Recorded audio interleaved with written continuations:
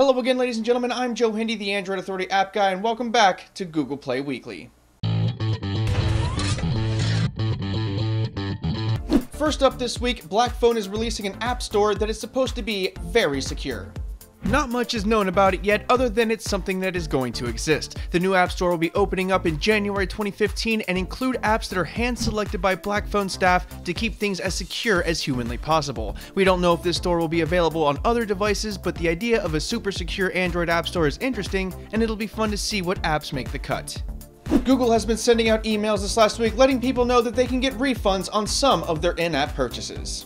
A while back, Google settled in a court case with the FTC, and thus Google is now responsible for $19 million worth of unauthorized in-app purchases. Now Google is giving people a chance to get the in-app purchases refunded if they had any between March 1st of 2011 and November 18th of 2014. You won't get automatically refunded as Google reviews all refund requests, but if you had a kid go nuts on your credit card, this is how you get that money back. This last week, Google rolled out major updates to Google Hangouts, Play Services, and the Chromecast app. The Chromecast app was a pretty big update. It now includes screencasting for all Android devices running Android 4.4.2 and up, as well as material design, and they've also now included guest mode. In the video description below, we'll have a video linked up to show you how to use it. Google Play Services was updated to version 6.5, and with that comes way more changes than I can explain in this video. It's more developer stuff, but these are features that we'll see rolling out to applications over the coming weeks and months. If you want to know more, we'll have a link to this guy that you can see right now talking about all of the new features. I recommend watching it because that guy is freaking awesome. Last up is the Google Hangouts update. At the time of the making of this video, it hasn't started rolling out just yet, but it should be very shortly. The new update includes a darker, flatter design, stickers, better location messaging, and video filters when you're in video chat. We took it for a test run, and if you want to see it, the link is in the video description below and also at the end of this video. In our last bit of news this week, Google released an infographic showing us all of the most popular stuff from the Google Play Store in 2014.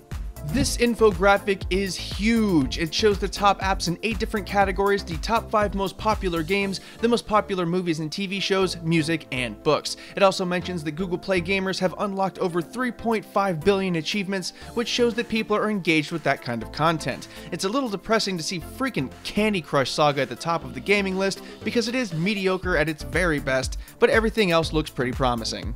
So who wants to see some trending applications? If you want to check any of these applications out, you can find the links in the video description below.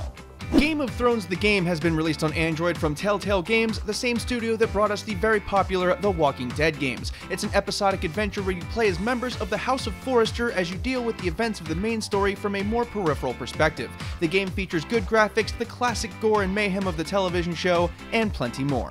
The popular and incredibly artsy live wallpaper Mutsai got a huge update to version 2.0 this last week. Included is Android Wear support, an updated interface for Android 5.0, some new customization settings, and a host of bug fixes and performance improvements. It's totally free and one of the more popular live wallpapers out there right now. Nokia has been on a roll this year, and the long-awaited Here Beta Maps app has finally hit the Google Play Store. It features a fun and animated design, offline maps, and the ability to find new places around you. It's been hotly anticipated, and a private beta was announced not long ago. Now everyone can get in on it, but do beware that this is a beta, and that means there will probably be some bugs. It's been a long time coming, but VLC for Android has finally exited beta. The latest update fixed a number of bugs on ARM v8 devices as well as Android 5.0 Lollipop, along with a lot of new functionality and hardware acceleration and software decoding improvements. It's finally stable with this version 1.0 release, so if you're a fan of VLC or you're looking for an awesome media player, definitely check this one out. Action Launcher version 3.0 was released yesterday, and reportedly a lot of work went into it. The codebase was entirely redone from the ground up, which means it should be the fastest and smoothest Action Launcher experience yet. It retains a lot of its older features like the pop-out app drawer and covers, along with some new stuff. If you're interested in what promises to be a very good launcher, check this one out. If you want to check out the latest news and reviews about Android apps and games, head on over to AndroidAuthority.com, click on the little menu thingy, and check out the application section. And if you want to join the discussion, head on over to AndroidAuthority.com/community, set up an account, and join us in the forums. I will see you there. Once again, I'm Joe Hindy, the Android Authority app guy. While you're here, why not subscribe to the Android Authority YouTube channel? If you're hanging out for a minute, we have a couple of awesome videos for you to watch right over there, and they're also linked in the video description below for you folks on mobile. Finally, don't forget to check out the written companion, which is in the video description below. As always, thanks for watching, everybody, and have a wonderful day.